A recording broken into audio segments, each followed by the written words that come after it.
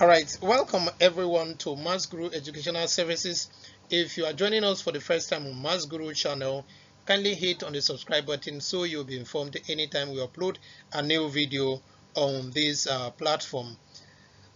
In our previous classes, we talked about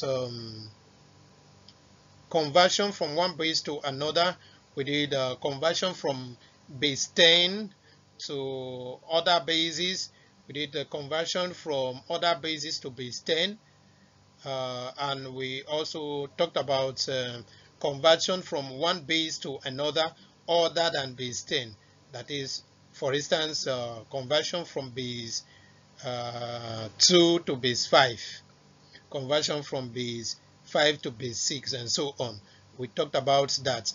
Today we are going to talk about how to convert from decimal to either binary or number in base 5, base 6, base 7, and so on.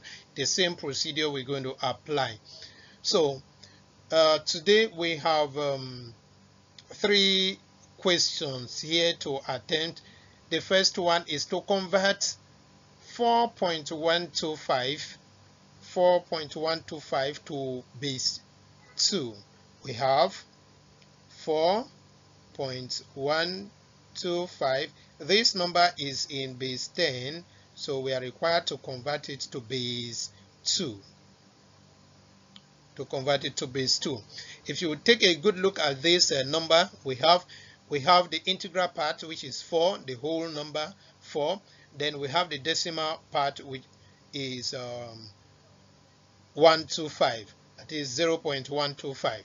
So we are going to simply separate the integral part from the decimal part. So we are going to have 4, which is the integral part. We're going to convert this to base 2 differently. Then we have the decimal part, which is 0.125. We're going to convert that to base 2 also. So these two numbers now are in base 10. So we go straight to do the conversion. Remember how we convert from base 10 to base 2 then. So we have 4, 2 in 4, we have 2 remainder 0. Then 2 in 2, we have 1 remainder 0. And 2 in 1, we have 0 remainder 1. So if we take our arrow up and read this, we're going to have 1, 0, 0 in base 2. Then let's talk about the decimal points, the decimal parts quickly. We have 0.125. What we are going to do here is to continue to multiply this number by 2, since we are to convert it to base 2. So if, for instance, you are to convert it to base 3 now, you are going to be multiplying it by 3. So let's do that and see. We have 0.125 times 2. So you can make use of your calculator and see. 0.125 times 2, we are going to have 0.25. So we write 0 plus 0.25.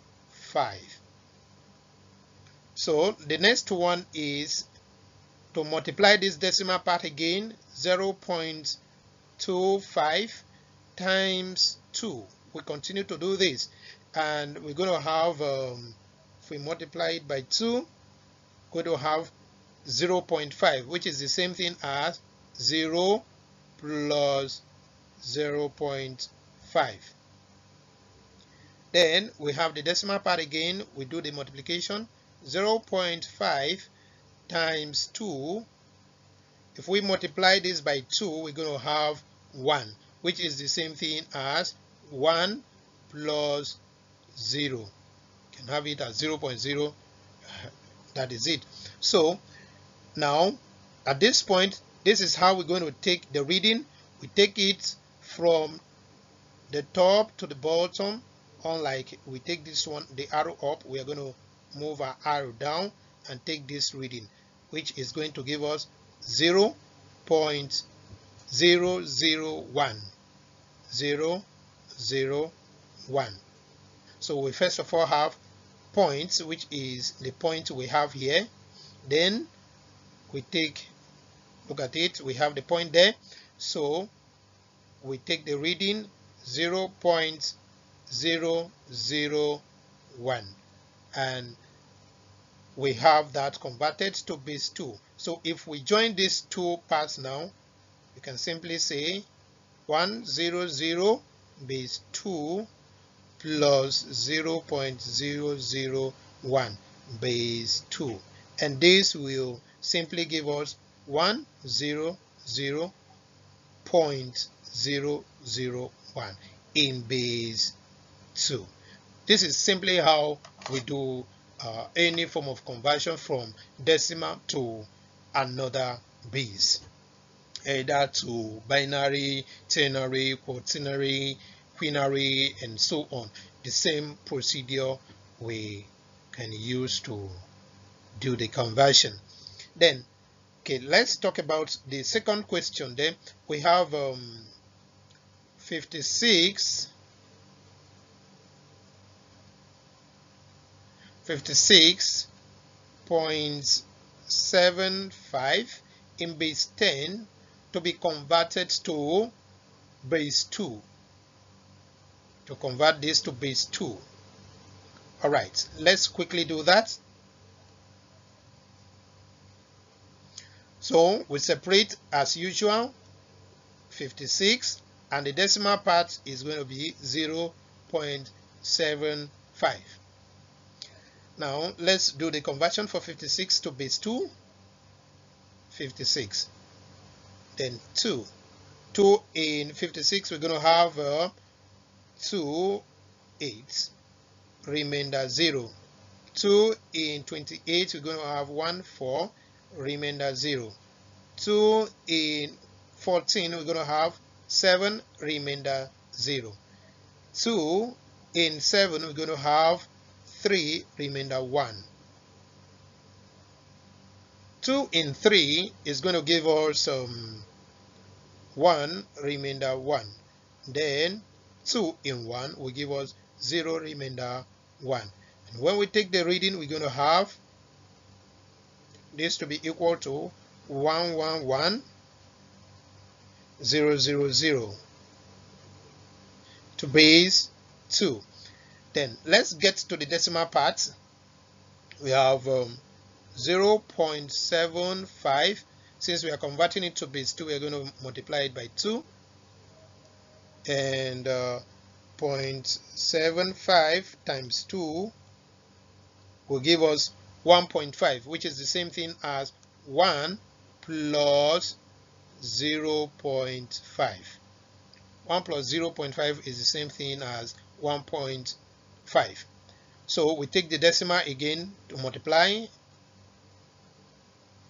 0.5 times 2. 0.5 times 2 is 1. So we're going to have 1 plus 0. So we are going to take the reading downward. If you take the reading downward, we're going to have 1 1. That is going to be 0.11 in base 2. So if we join the 2 together, we are going to have 111,000 in base 2 plus 0.11 in base 2, and this will be equal to 111,000.11 in base 2. So it means 56.75 in base 10 is equal to 111,000.11 in base 2. Now let's try another base here, base 5. Let's try conversion to base 5. We have the number there is 104.68 is in base 10. We are to convert this to base 5. Alright, so as usual, we are going to separate the integral part from the decimal part. So we have the integral part 104 and the decimal part is 0.68. Alright, let's do that quickly. We convert this to base 5, 104 to base 5. We put our 5 here. So 5 in this, we're going to have 20, remainder 4. 5 in 20, we're going to have 4, remainder 0. And 5 in 4, we're going to have 0, remainder 4. So at this point, we take our arrow up and take the reading 404 in base 5. Then, if we are to convert the decimal parts, the same process we use with base 2 conversion, we multiply it by 5 this time around, since we are converting it to base 5. So 0.68 times 5 will give us 3.4. 3.4 is the same as 3 plus 0.4. So we separate the integral part from the decimal parts. So the next one, we're going to have 0.4 times 5. So if we do 0.4 times 5, we're going to have 2. So this is same as 2 plus 0.00 anything you like. So we take our arrow down instead this time around to take the reading. So we have 3, 2 in base 5. So when we join both, we're going to have 404.32 in base 5. That is to say, 104.68 in base 10 is equal to 404.32 in base 5. This is how to convert from decimal to quinary number.